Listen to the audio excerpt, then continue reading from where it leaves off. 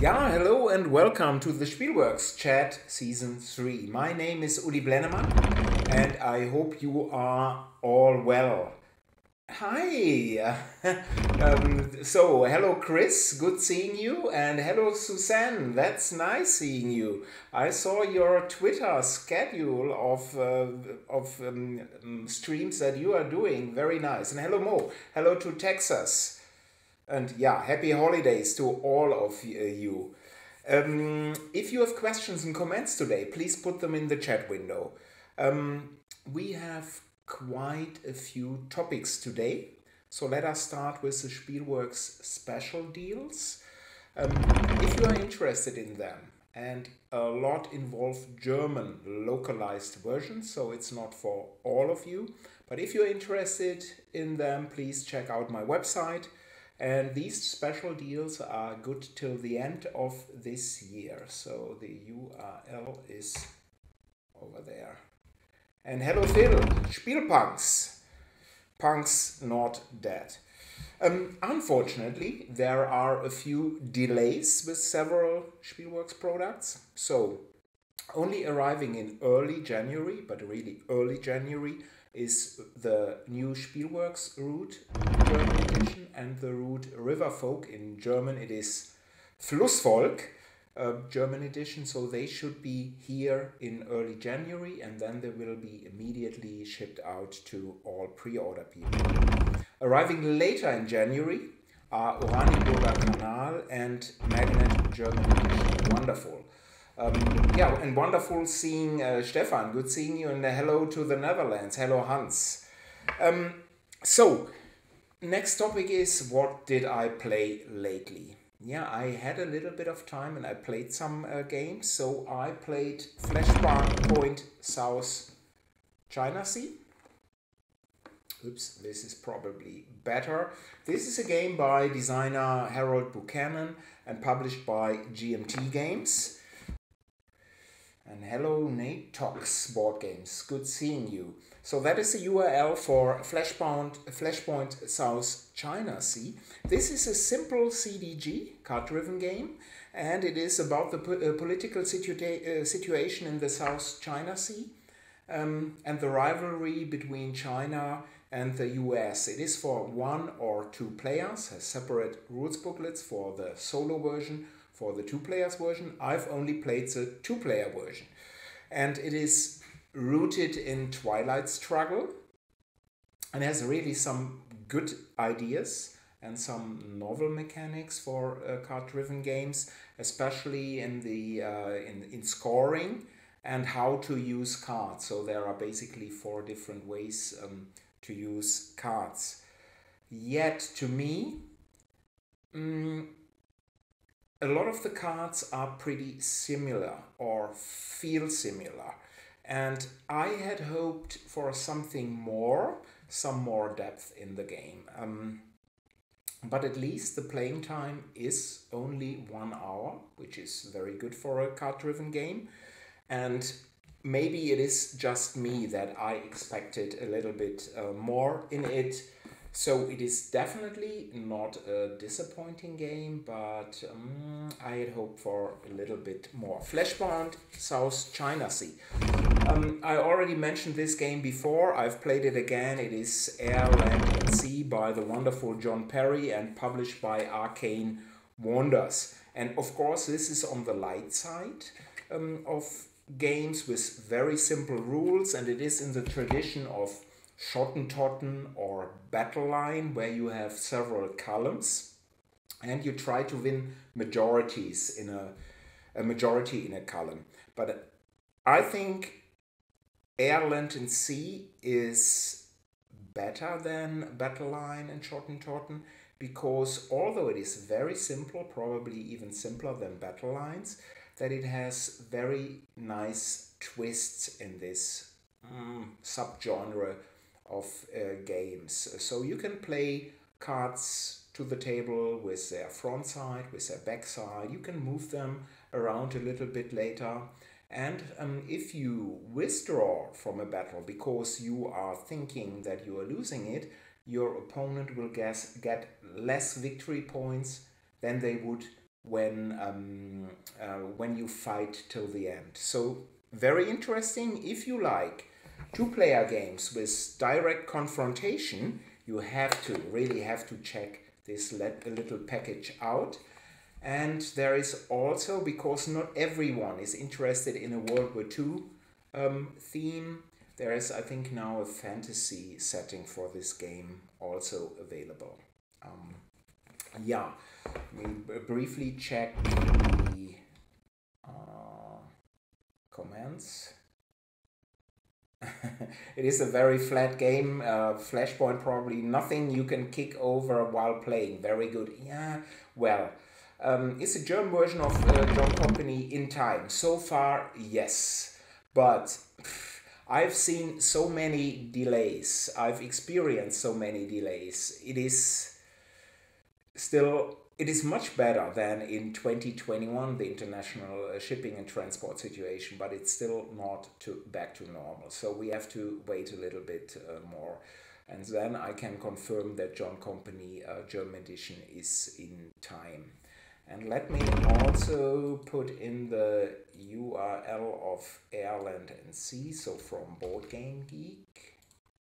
So here you go. And Hans is confirming the fantasy version of Airland and Sea is called Critters at War. Nice subtitle. I also played Res Arcana by Tom Lehman, published by Sandcastle Games. Recently, I had the game here since 2019, but like so many other games, I never played it. I never touched it. And this is a URL show here, I guess, but I think I never put down that URL to the game. Sorry. So Res Arcana, Tom Lehman, but you'll find it easily on BGG. I think there's also an expansion. I just played the base game, and to my mind it works really very nicely. It is a race up to 10 points, and it speeds up considerably after game round 2 or 3, but yet it did not really grab me. Graphics are fine, everything is fine. Tom Lehman is a wonderful designer. And in Res Arcana, you try to optimize a lot. You're getting resources and buy more stuff. And your deck of cards is also very limited. And everything works. It is nice, but really not for me. There's also already, thank you Nartox Board Games, there's already the confirmation there are 2 expansions for Res Arcana up to now, and it tells you the game is popular. Hello Matze, good seeing you, Spiele treffen Verteiler. So that was Res Arcana. And last Friday we had a 3-player game of Revive. Designers Helge Meissner, Eilif Svensson, Anna Wermlund and Christian Amundsen Osby. This game is released by Aporta Games, and here I think I have the URL. Yeah. And sorry, Tom, for not having the URL to Res Arcana. And Mo is saying, so what do I know? Because Mo, of course, is the wonderful designer of the Cost and Matchstick Girls. So he's saying he's a fan of Res Arcana. So what do I know? Playing Revive, 3-player game. The game, in my opinion, is designed very well, but is also very zeitgeistig. I mean, you explore and populate a continent. You're building stuff at the same time. But to me, it has no clear focus. There is so much additional stuff that you immediately forget what you're doing, exploring, populating. You have a character with special abilities, although the differences in character abilities are quite minor. You have your own board. Each player has their own board with 3 resources plus a joker resource that you are constantly tracking. You advance in several categories on this board, and you play cards to slots at your player board. And if you take a look at BGG, you see how popular in rating this game is. There is quite a bit of hype here. It is, again, just me probably, because I think it is overwritten, overdesigned in a big way. And still, I enjoyed my play of Revive on Friday, but it was also due to the fact that if you're playing with Odie and with Carsten, you always have a great time. So, and Revive also has a campaign mode. So there is a lot of variety in the in your game box, but I fear that during the campaign mode or in the campaign mode that there is even more stuff introduced. So definitely not my type of game, but very zeitgeistic.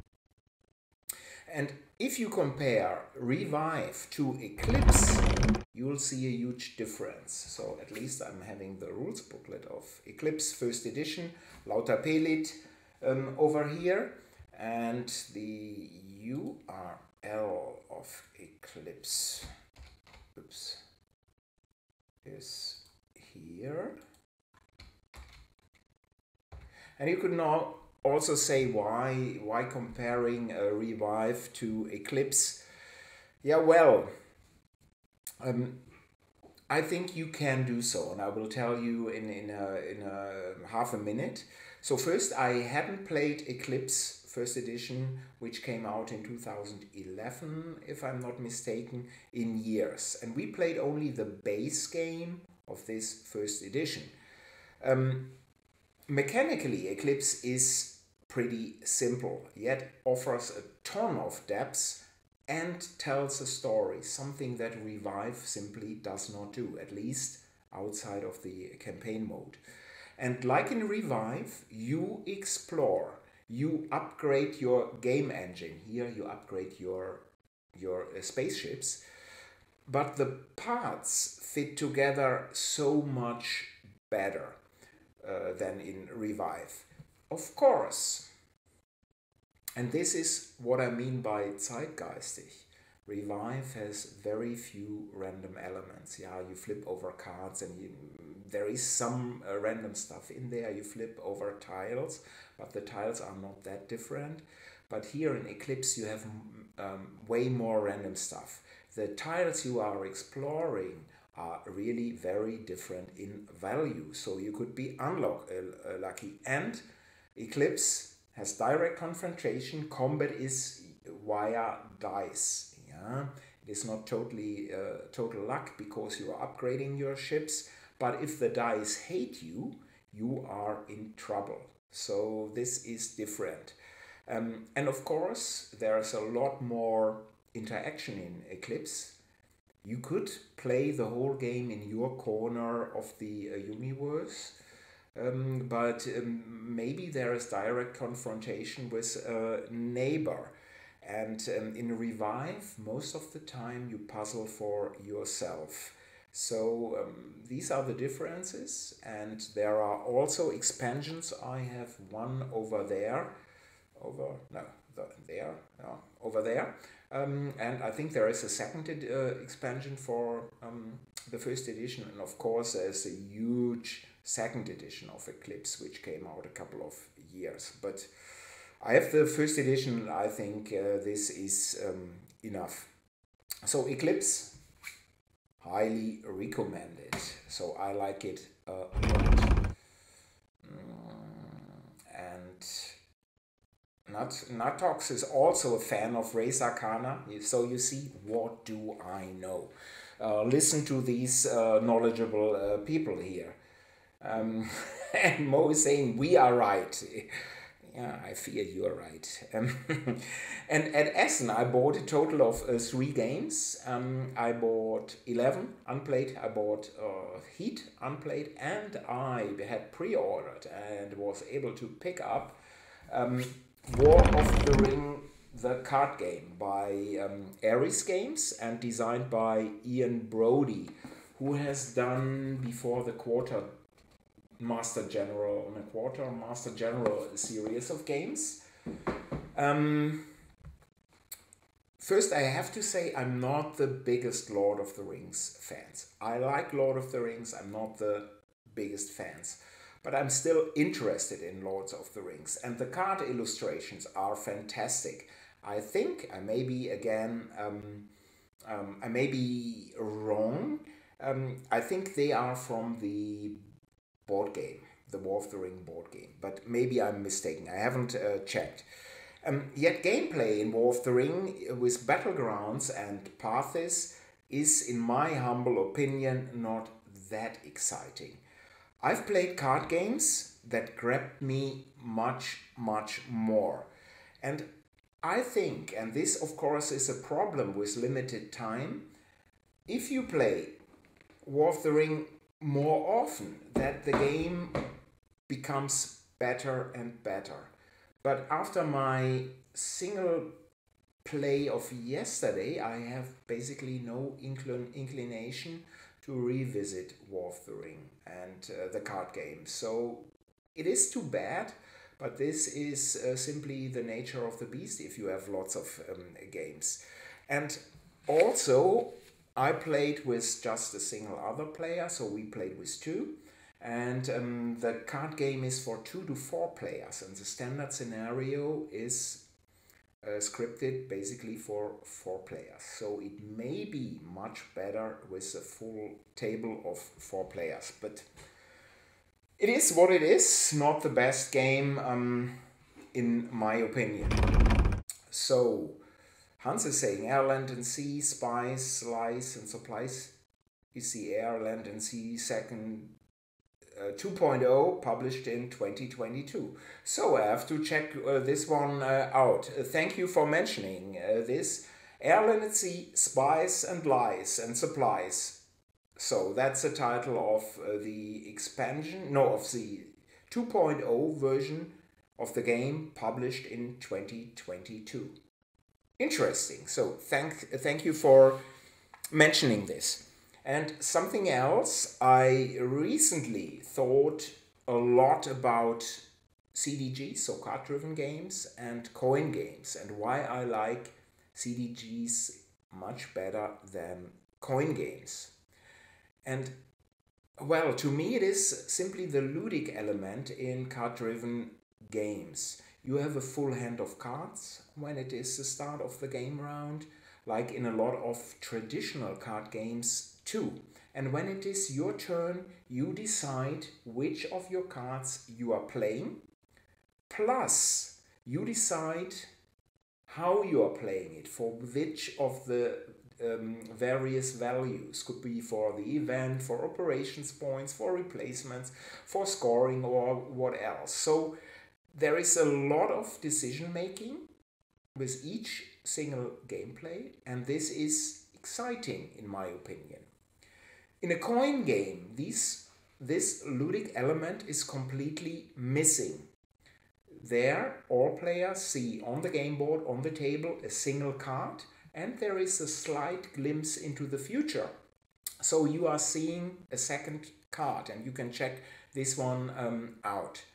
And Volko, the original serious designer of coin, was very clever doing so, because this reduces complexity a lot, and the coin series is not really simple. Because when you are having a full hand of card, it is difficult to decide in which order you are playing your hand of card. You need to digest all the info on all your cards, and also deciding for what purpose you are playing the card. Again, operations, events and all the other stuff is also not easy. But yet, for me, this makes card-driven games so exciting, and this is why CDGs are my favorite genre in a game. So yeah, CDGs and coins. But again, switching topics, let us talk about Elon Musk. No, I won't go into details why he is a major idiot. So, but I left Facebook several years ago, and now I think I have to leave Twitter too.